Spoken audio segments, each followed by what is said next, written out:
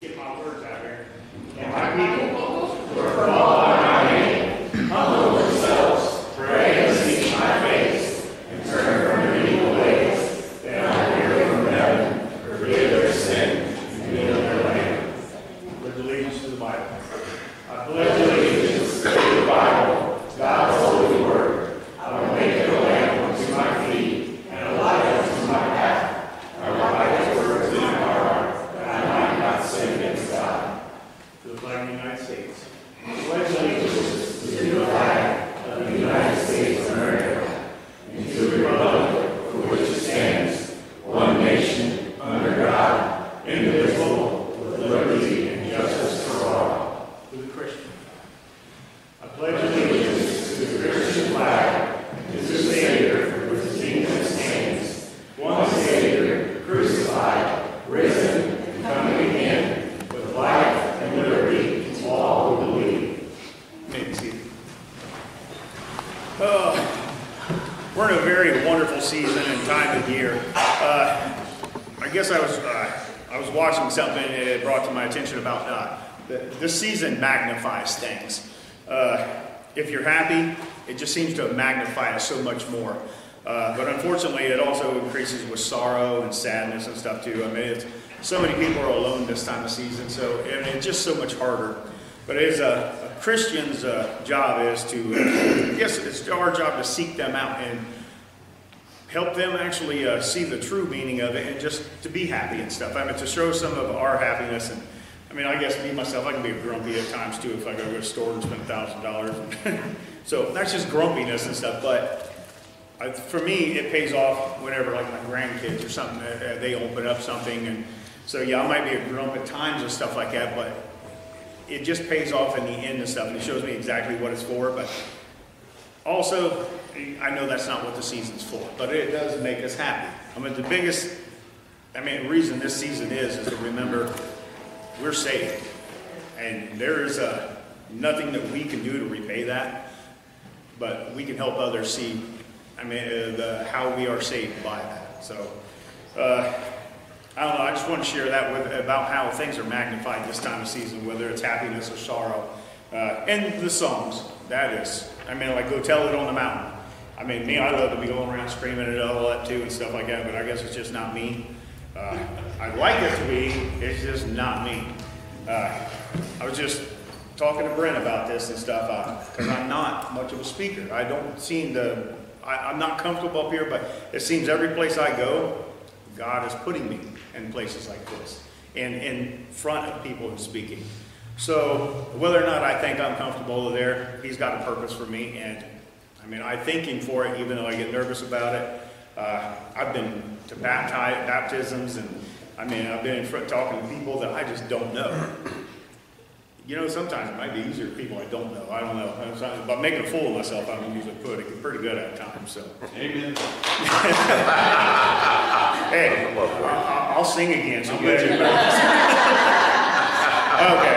Well, as we go to prayer, we're going to remember this season and what it truly means to share our love with so many of them out there. It's family is family. Strangers are family. You just got to treat everybody with love. So if you'd like to bow your head in a word of prayer. Thank you, Lord, for the opportunities, Lord, that you present to us each and every day. Help us be a light to those that are out there that we can help through this season, Lord. We know that there's a purpose behind everything, and there's a time for everything. So each and every day, Lord, that we face this world, I ask you, Lord, that help us understand why challenges are presented to us, the health or just the regular, everyday sadness and sorrows. Help us get through them and to be a better person for those that we come in contact with, Lord. And all the stuff that's going on around this world with all the wars, the hatred, help them understand, Lord, that this is not who we are, and that one day it will all change when we get going. So in the name of Jesus Christ, we pray. Amen. Amen. Amen. This is so much. What do you call a hippie's wife? What do you call it? Mississippi. I think you're going to say Lorna. No. can't say I'm a big fan of some of them, but I like that one.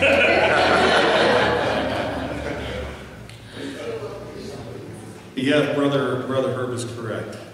God has hidden the things from the wise and the learned and given it to little children, amen? And if we come to God as a child in humility, He will give us His wisdom, amen? Amen. All right. If you would turn with me in your scriptures to Matthew chapter 13, starting with verse 1. And I already apologize to the Sunday school people because they're going to get a repeat today, just in a little bit different format. Matthew chapter 13, verse 1. It says, that same day Jesus went out of the house and sat beside the sea. And great crowds gathered by him, so that he got into the boat and sat down. And the whole crowd stood on the beach. And he told them many things in parables, saying, the sower went out to sow. And as he sowed, some of the seed fell along the path, and the birds came and devoured them. And other seeds fell on rocky ground, where they did not have much soil. And immediately they sprang up. But since they had no depth of soil, but the sun rose and they were scorched. And since they had no root, they were withered away. And other seeds fell among thorns, and the thorns grew up and choked them. Other seeds fell on good soil and produced grain, some 100-fold, some 60, some 30. He who has an ear, let him hear. So let's break that down a little bit. And luckily, this is one of those where Jesus gives a parable, and then he goes back later and explains it, because even the disciples weren't getting it. Verse 3, he said, and he told them many things in parables, saying, a sower went out to sow. If we're to understand this parable, first we need to understand that the seed never changed. Amen? Amen. It was the same seed. It was the soil that's different. And what is the seed? The seed is God's word. The soil is the human heart. There were 3 types of the bad soil that Jesus spoke about here. And while they have differences, every one of them had the same major flaw. That major flaw was a lack of true repentance.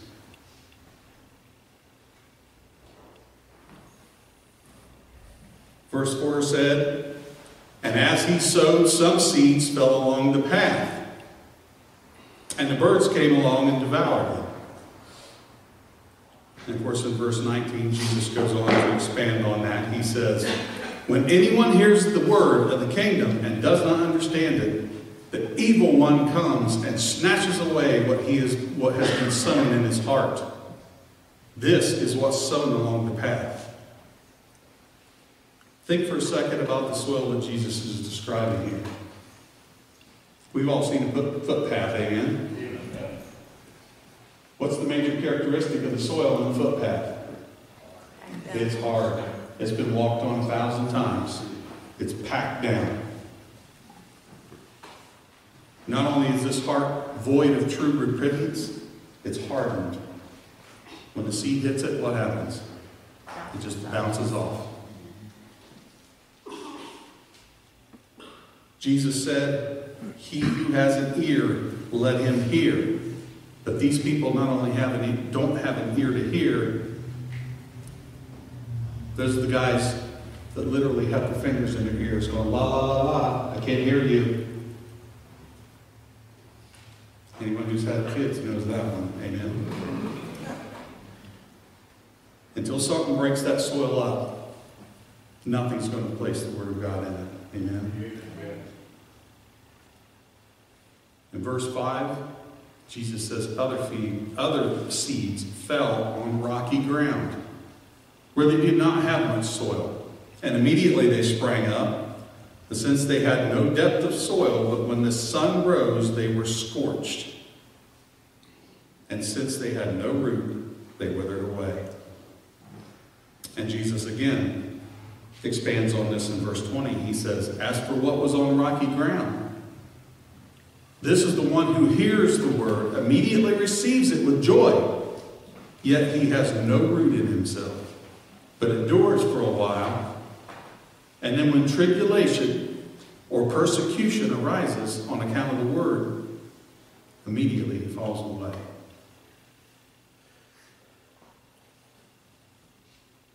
Now we think our soil here in Ohio is pretty shallow, right? You only dig down 5-6 feet and hit water sometimes. But if you've ever seen Israel, if you've ever been there, there's a lot of places where the soil is only an inch deep, maybe 2 if you're lucky. Under that, it's bedrock. So just imagine. Jesus points out a seed may spring up quickly in that soil, but when adverse reactions come up, there's no root to sustain that plant. A hard wind or a scorching sun can quickly destroy the plant in that much soil. And for the heart without true repentance, their faith withers and dies under adverse situations. When hard times hit or persecution comes for being a Christian, their house crumbles. He goes on to say in verse 7, other seeds fell among thorns, and the thorns grew up and choked them. And again in verse 22, he expands on that by saying, as for what was sown among the thorns, this is the one who hears the word, but the cares of the world and the deceitfulness of riches choke the word and make it unfruitful. Just as before, the seed hits the ground and springs up quickly. You have a nice little sprout. But then just as quickly it gets choked out by the thorns around it. And a heart void of true repentance will not put God first. And God, therefore, will end up being the very last thing in your life. Jesus mentions the deceitfulness of riches, and I don't think we have to think about that too far. We look at the rich and famous and how their power and their influence takes them over, and all of a sudden they become their own God. Amen? Yeah. But this is not something that's void in the lives of everyday people. How many people do you know who just are chasing that better car, that better house, and they get a bigger car payment, and a bigger house payment, and they're chasing the toys, and all of a sudden their life is consumed by work. There's no more time for family. There's no more time for God. It's just work, work, work, work, work, work to get all the things that you never have time to enjoy. Your job becomes your God. But Jesus also mentions here the cares of the world. What does he mean by cares? Of course, me being the nerd that I am, I had to go look up that Greek word. It's merimna, which literally means anxieties or cares or worries. You don't have to be rich to let the worries of life destroy you. Amen? Amen. In Matthew 6:31, Jesus says this, therefore do not be anxious, saying, what shall we eat? Or what shall we drink? Or what shall we wear? For the Gentiles seek after these things, and your heavenly Father knows that you need them. But seek what? Seek first the kingdom of God and his righteousness, and all these things will be added to you. Therefore, do not be anxious about tomorrow, for tomorrow will be anxious about itself. Sufficient for the day is its own trouble. But in our society today, not only are we anxious about what we're going to eat and what we're going to wear, we're anxious about everything. And we continue to fill our life with more and more things. And our kids have every sport under the sun. And we worry about getting them all the things instead of giving them the wisdom that we need. Amen. Without true repentance, a true rebirth in Christ, then our heart is vulnerable to all these things. Amen? Yep.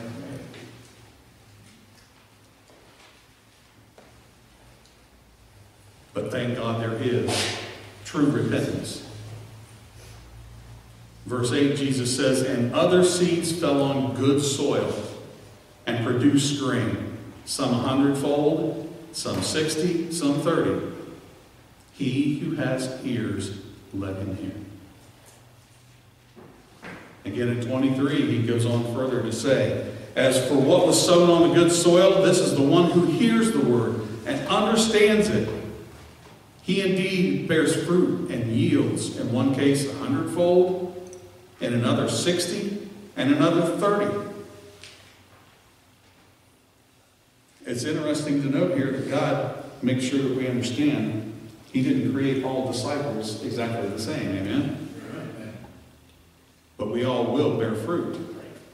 Any true disciple is going to bear not only fruit, but good fruit. Because when Jesus was talking about the bad teachers, or those who will come around and lead you astray, what did he say? You will know them by their fruits. Now sometimes that's not immediately apparent. Sometimes we get duped. But we are to stay vigilant. Amen? Right. Repentance is the heart of the salvation God offers us. True repentance. Unfortunately, a great deal of our society does not know what true repentance even is. Pointing out that fact in the society that we lived in most often gets you labeled as hater, legalistic. We could name on and on and on and on all the names that they would like to throw out. But I stand before you, and you stand before the world, charged by God to tell the truth. Yes. Not just the truth, the whole truth. Amen?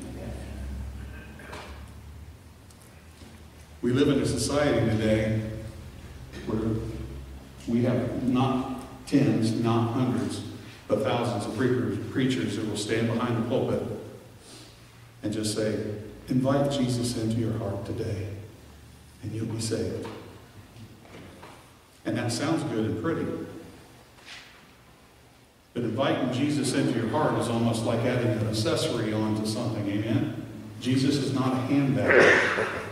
He's not a necklace. He's not an accessory that you add on to the life that you already have. Jesus is a replacement for the life that you already had, amen? Yeah.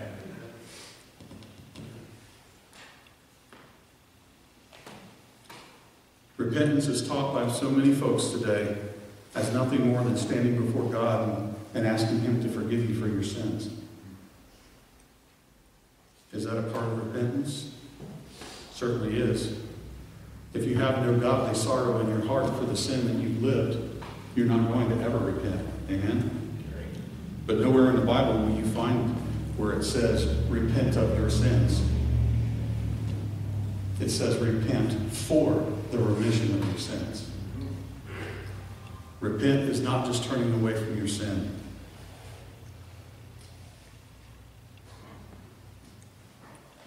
Repenting is turning away from your sinful nature.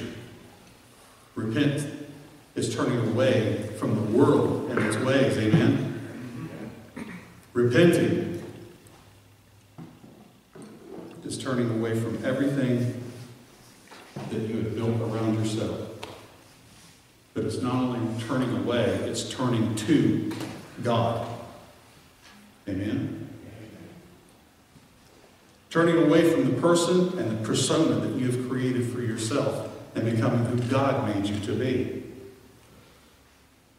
It's giving yourself over to God completely. God doesn't want a piece of you. He doesn't want half of you. He wants all of you. We say, and it's true, that salvation is a free gift from God, but it will cost you everything. It's giving him everything that you are, everything that you have, everything that you will be, everything that you were, and becoming what he wants you to be. God is not an accessory that you tack onto your life. He is the center of your life and the center of who you are.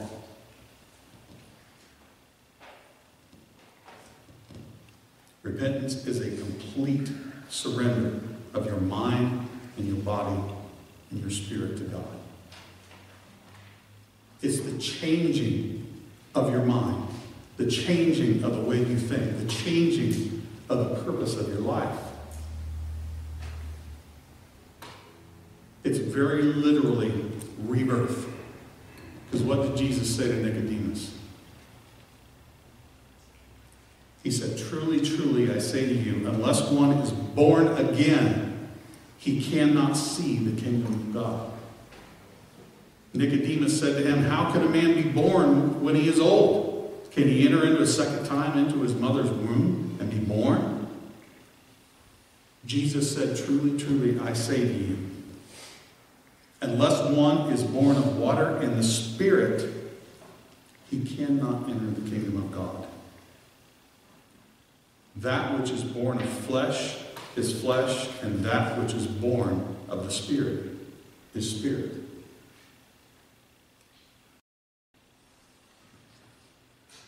So I know there's got to be at least a couple folks in here who say, "Well, PG, why is this a sermon in the middle of a church full of Christians?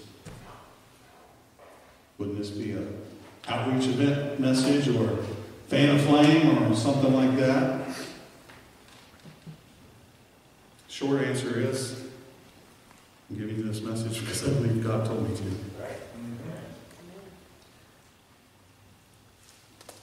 As I was preparing for this message, I have to be honest, I had that question in my mind too. Of course, we have the video ministry. Who knows who's listening on the video ministry? And God may be speaking to them. But it's been my experience, it doesn't matter what church that you walk into, there's always going to be someone sitting in the pews who doesn't truly belong to Christ. Amen? It may be a visitor, maybe someone who's been here a couple of weeks. We literally have experienced where someone has sat in the pew for 30 years, and then all of a sudden God wakes them up. Because they got the full message. I don't know who God's speaking to. I certainly know that we all should wake up and make sure that we're on the right side of the horse. Occasionally. I know from experience that there are a lot of folks who play Christian in church. Now some folks, they have a reason and they know exactly what they're doing. They come to church because they want to please a spouse or they want to please a family member or some other reason. And they know very well that they're not a believer. But not only do we have a talent as a human race for deception and deceiving other people, we also have an errant ability to deceive ourselves. Amen? There was a period of several years in my life where I played Christian, and I certainly wasn't one. I read the Bible, I prayed, I said the sinner's prayer probably a dozen times. I even went and sat in the pew for a while, but I was not ready to commit everything to God. I was my God. I was in control. My will was what was important. And I wanted to add God into my life because, number one, I guess I wanted that fire insurance. Does anybody in here really wants to go to hell? I didn't. But not wanting to go to hell is not being saved. Desiring to give your heart completely to God, that's where salvation comes in. Amen? Every time I said that sinner's prayer, I think I knew deep down that I just wasn't there. I felt God pulling me. I felt the need to be saved. I just wasn't willing to give everything that I was over to someone else. To give my will over to someone else. I was in my 30s before I finally realized that it had to be all or nothing. You can't belong to Christ and blatantly live in sin. You can't belong to Christ and live your life for yourself. We all have to come to that point where we make a decision. We either belong to Him or you belong to yourself. I hope you've all made that decision. If you would bow your heads with me.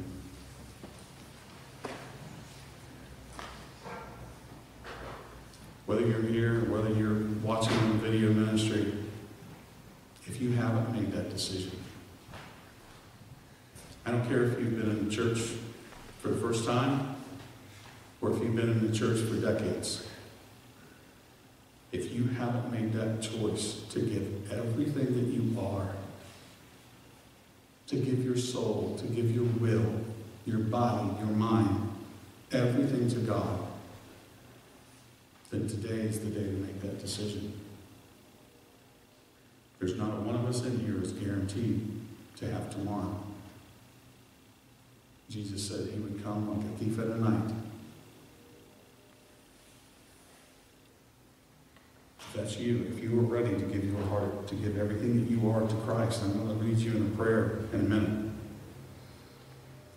But I need you to make sure that you understand. Saying a prayer is not going to give you salvation. Giving your heart to Christ is what saves you. The prayer that comes out of your mouth is just a declaration of what's already happened inside. If that's you, I want you to pray with me right now. Heavenly Father, Lord, I ask that you forgive me of my sin. Lord, I know that I need you in my life, and I give everything that I am over to you. I ask you to replace my will with your will, and help me to live for you the rest of my days, to serve you and not myself. Lord, I pray this in the name of Jesus. Every head still bowed, every eye still closed. If there's one person in here who has not made that decision to completely surrender, to repent to Christ, then I ask you to raise your head, raise your hand, and let me know who you are so we can help you get on your path to walking with God. Would there be one?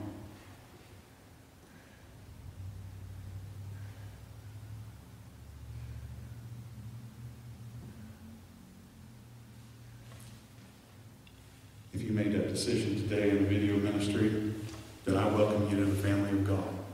And I ask you to come here, 294 Mount Vernon Avenue, Marion, Ohio, and speak with us. Let us help you get on your path to walking with God.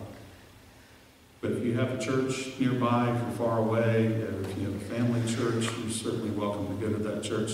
Speak with the pastor, let him know the decision that you've made, and let them help you. Because believe me, when you give your heart to Christ and you get everything that you are to Christ, Satan is not happy. And he will come after you. And God gave you your brothers and sisters in Christ to strengthen you and to help you in your walk. All righty. You may raise your head. Brother Barry, would you lead us in the invitation? If you are in need of prayer, you're more than welcome to come down front. My right, your left. And my right, your left. Come down. You can be alone with God. My left, your right. We'll have prayer warriors. Don't forget that we have folks back in the prayer room. If you want to go back and pray and talk in a little more private setting, you're welcome to. And everybody else, I invite you to just pray in your seats for all those who need prayer. Amen. If you have the ability, won't you stand?